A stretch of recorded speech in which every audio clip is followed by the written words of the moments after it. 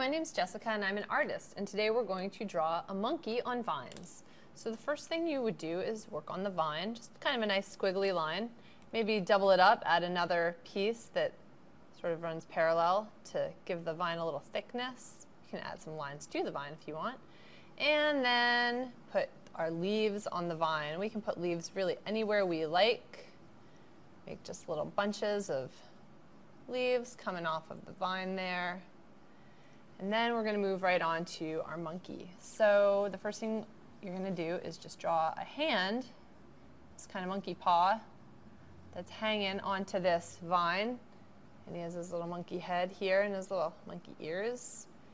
And a big front piece where his mouth is going to go. Yay!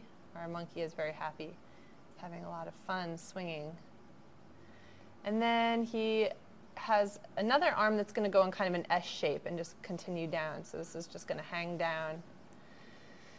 There's a little monkey belly, and he's got this happy little belly here. And then he's got these legs that are just kind of hanging in the breeze, and he has kind of his feet are almost like hands. So they've got, you know, they're kind of long there. And then the other one is also just hanging. He's just hanging on the vine, swinging and having a good old time. And that is how you draw a monkey on vines.